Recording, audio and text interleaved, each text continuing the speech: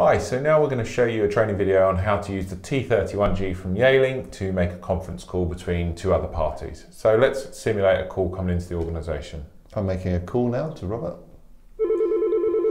So I'm going to answer the call, and now I'm going to use the conference button here to conference in another person in the organisation. Let's pick extension 2003.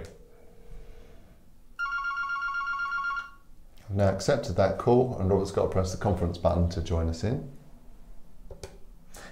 You can now see on the screen that we're in a conference with two other members. I have some really neat features within here. If I press manage, I can see the members within the conference call.